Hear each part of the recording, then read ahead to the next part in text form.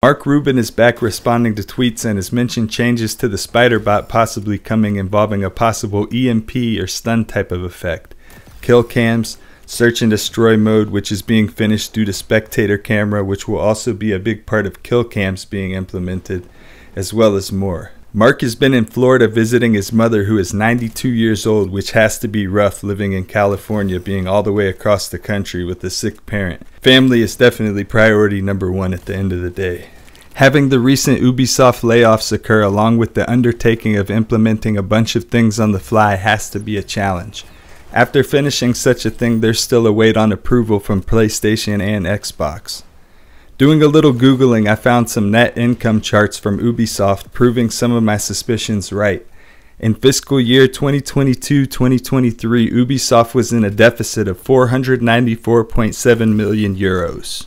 This was their worst year in the history of the company financially. This is due to the increased cost of creating games, making them harder to recoup on, canceled games, increased cost of living in places like San Francisco and really anywhere in general these days, as well as other factors. Rainbow Six Extraction was one game I suspect underperformed and costed a decent amount to develop, only to wind up indefinitely halting development. Looking at the Steam charts, the peak numbers were only 2,300, which is only Steam numbers and not reflective of console numbers, which makes up for the vast majority of gamers in general. Here's a breakdown of the percent of game platforms that earn money for the company from the last year, directly from Ubisoft reports. Looking at the 2023 first quarter reports, there was a mention of XDefiant, as well as The Division Heartlands, a game that was cancelled since then. Reports from a quarter later in that same year mention XDefiant launching that fiscal year, which wound up not being possible due to netcode issues. I wanted to highlight the challenges the game has been going through from a development as well as a business standpoint, how the game has been definitely affected by the business side of Ubisoft. The engine behind the game has essentially been a work in progress the developers are building for Ubisoft. They're essentially creating the tools that will be used in the future within the Snowdrop engine on any future Ubisoft titles. When we look at Call of Duty, the engine the game is running on has been built on with new features year after year with lessons learned applied to it. There's just been many iterations. Version 8, version 9, blah blah blah. And this is version 1 of the Snowdrop engine in terms of an FPS game. So they're having to really build upon it, learn their lessons. This could be proof of concept maybe that the Snowdrop engine isn't the best thing for FPS games in terms of performance with the netcode or whatever. You know, maybe it is.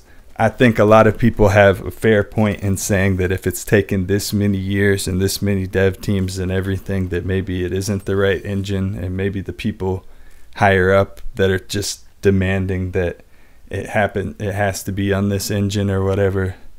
You know, maybe they're just wrong. They don't want to admit defeat necessarily.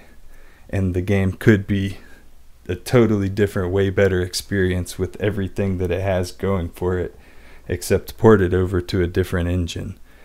They probably just don't want to make up for the money that they've already invested. It's kind of like a sunken cost fallacy thing going on.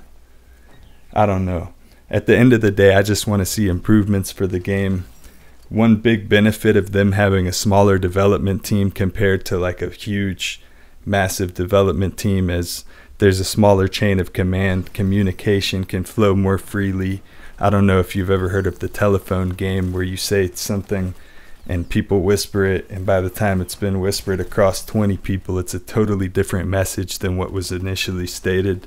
So that's one of the downsides of a larger company compared to a more streamlined, effective unit.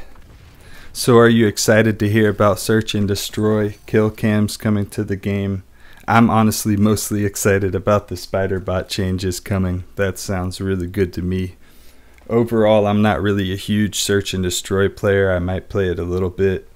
You know, I feel like I just want new maps. I just want the netcode to continually improve.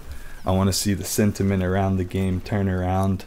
And I'm going to keep giving ideas that I have that come up for the game, as well as try to talk about whatever I think that may be thoughts that the overall population of gamers in general, whether that's the player base of this game, FPS enjoyers in general, I'm just going to try to give my thoughts to try to improve, because when we have more options for FPS games, everybody wins. Hope everybody has a great day, though. I'll catch you on the next one. Take it easy.